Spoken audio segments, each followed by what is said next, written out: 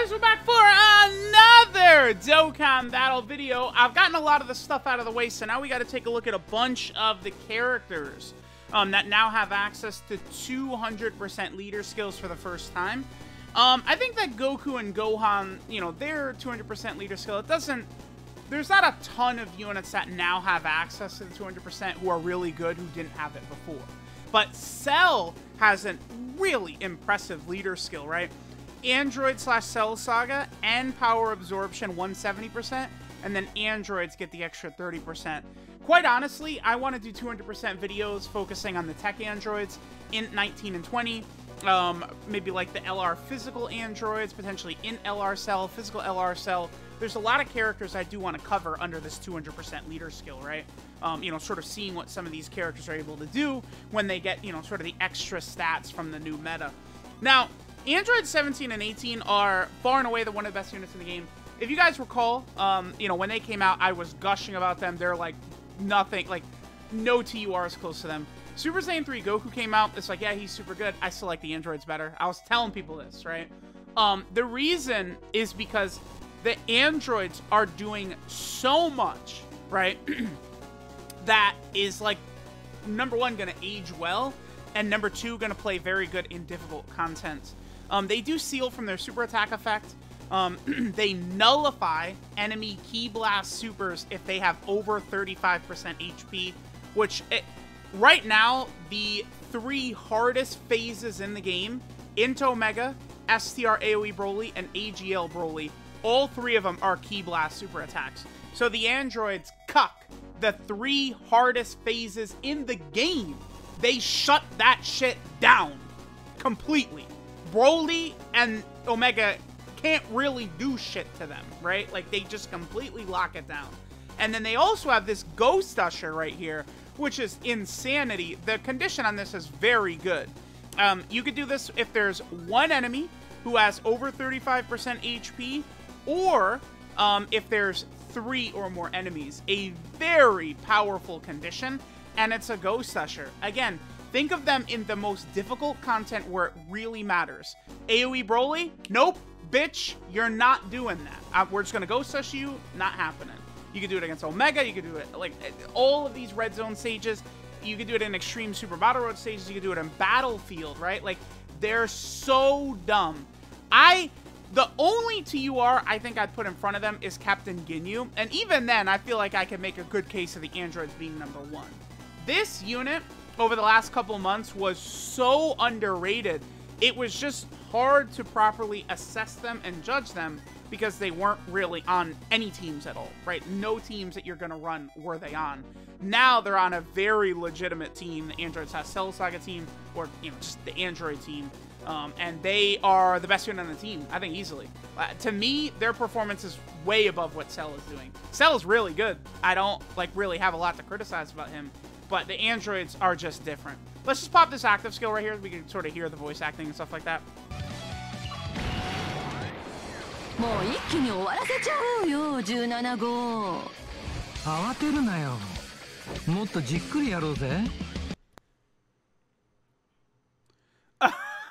What? We got the chord during the active skill. No, are you kidding me? What? Why did it?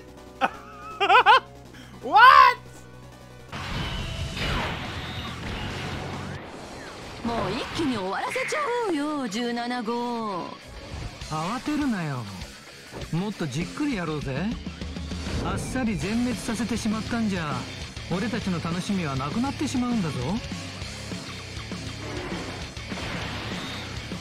Bam. Okay, looking pretty good.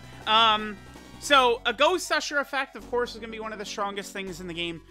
If we're going to talk negatives for the androids, it is their reliance on orbs, right? So, I mean, just quickly reading their passive and then we'll get going. 170% attack, 180% defense at the start of turn. They do create tech key spheres. They get 35% attack and defense per tech key sphere, and then 18% attack, 17% defense per non-tech key sphere.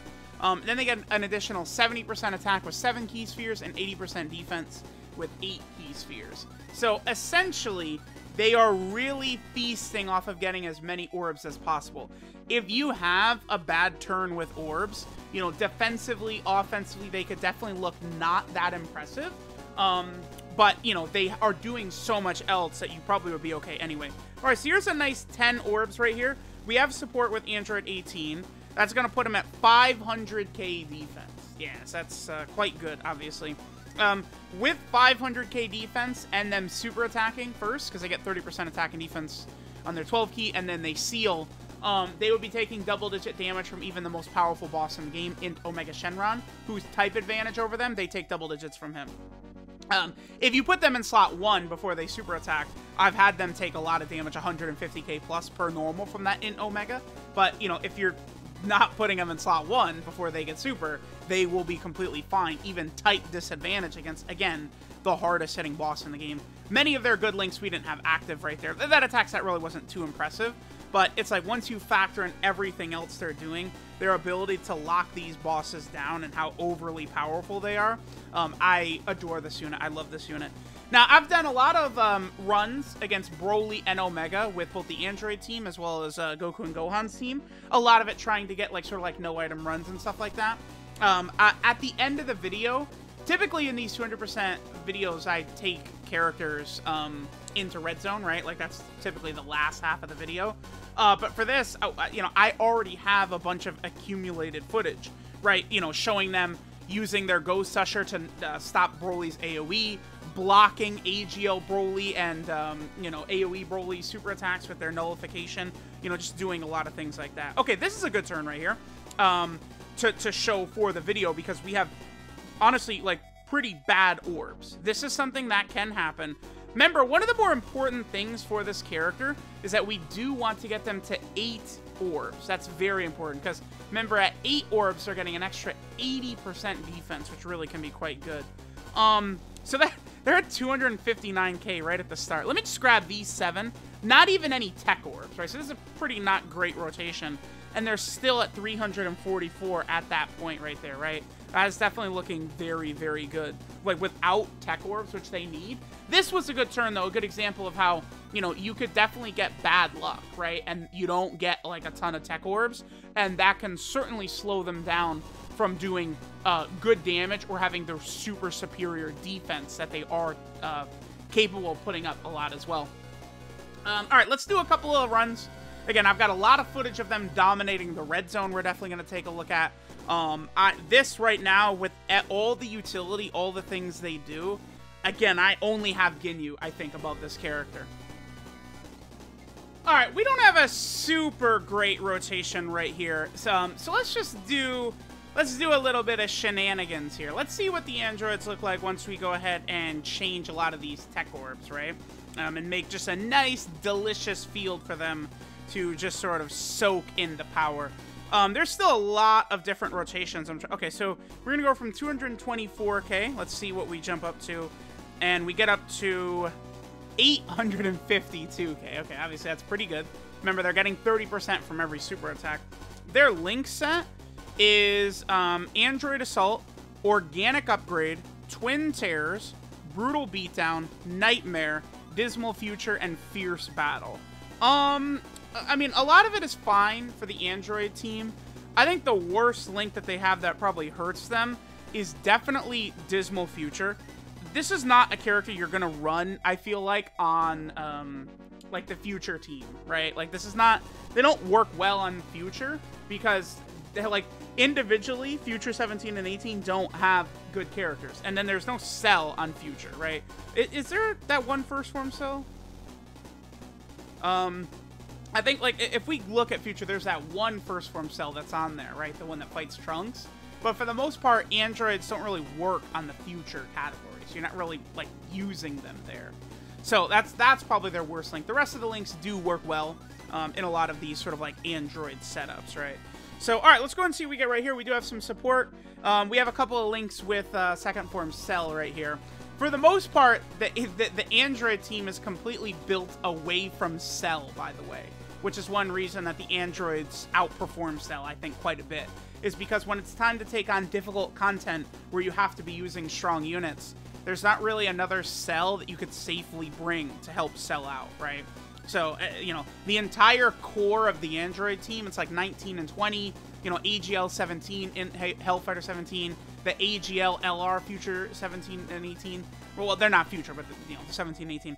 You have all of those type of characters, right? Are all the units that, like, you're running on the Android team. None of those characters are really, like, great linking buddies with Cell or anything like that, right? Cell wants basically other Cell characters. And I feel like, you know, Android 13 and Android 21 potentially could be okay for him. Because they, you know, they're characters that would have big bad bosses.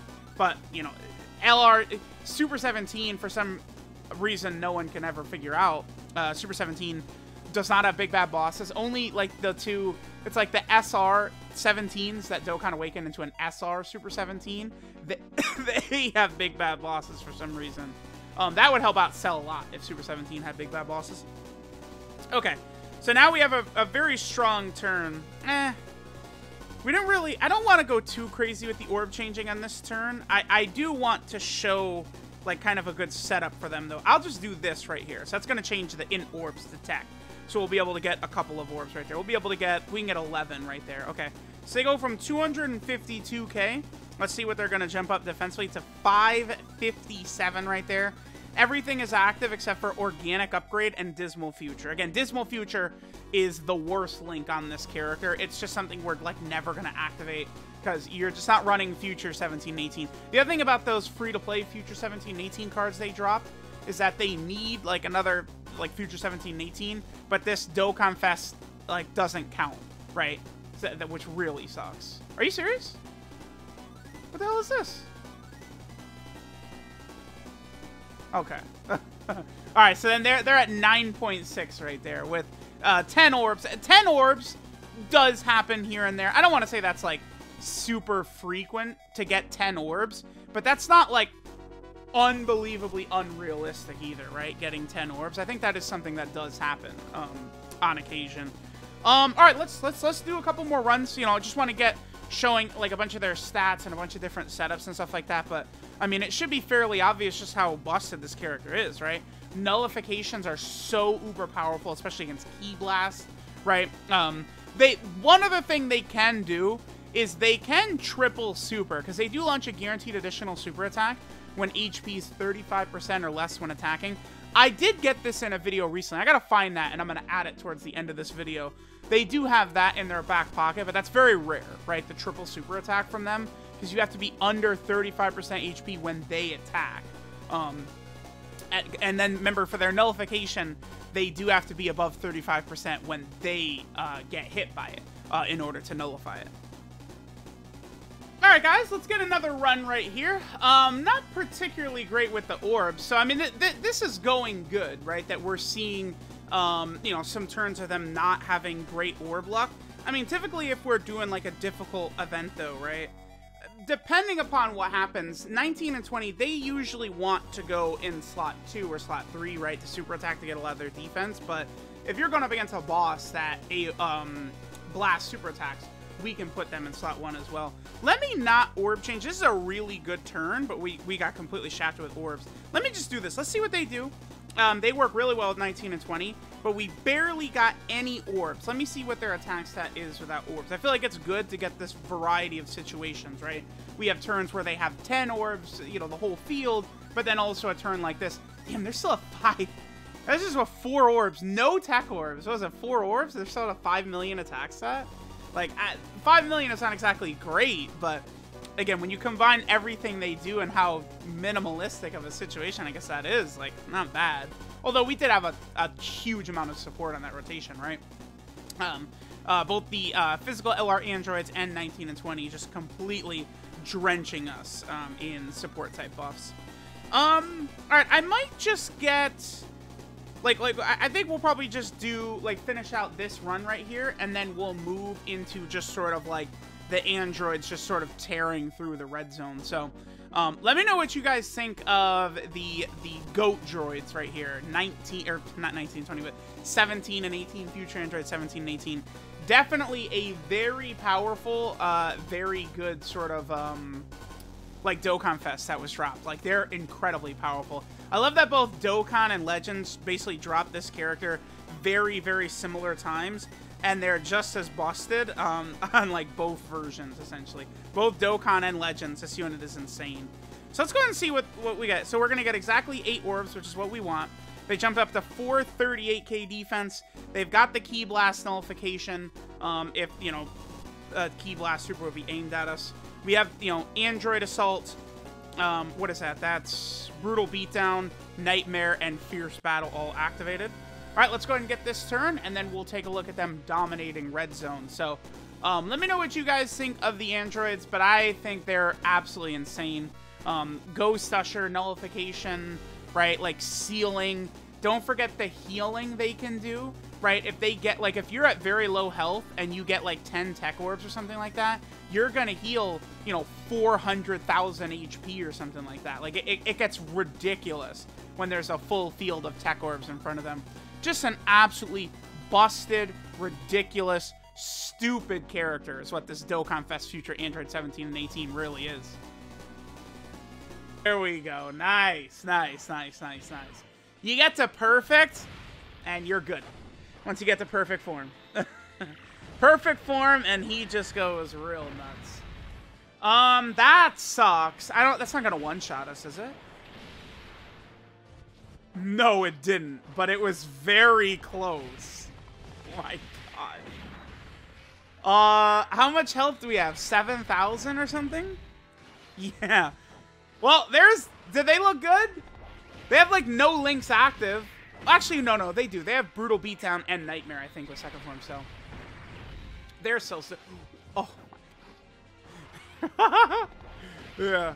I gotta remember to clip that out for my 200% showcase video, and then we gotta make sure to clip that part out. Well, we lived! We did it!